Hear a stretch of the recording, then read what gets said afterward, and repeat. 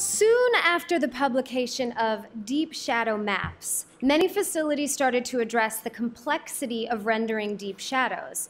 Deep image compositing deals with compositing scenes involving a large number of elements, such as trees or jungles, and atmospheric elements, such as fire, smoke, or fog. Previously, a single value was stored at each pixel in the image. Deep compositing allowed multiple values per pixel, each with its own distance from the camera.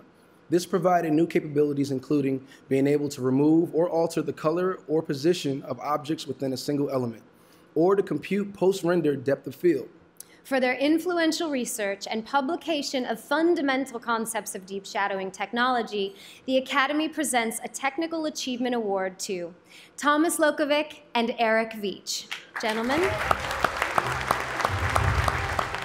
Back when the internet was young, if you can imagine, when he was my professor at CMU, the late Andy Witkin made a connection for me. He introduced me to Tony Apodaca at Pixar, and Tony took a chance to hire me as a new grad to work on RenderMan.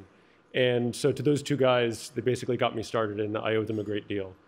I'd like to thank the whole RenderMan, the amazing RenderMan team at Pixar, and the artists at Pixar and other studios, and the people who in Pixar and elsewhere have developed, as we'll see tonight, deep shadows in a number of other interesting directions.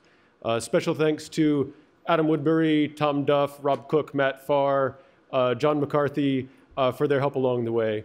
And I'd like a round of applause for my kids, Emma, Lucy, and Jack, and my amazing wife, Melissa. Thank you.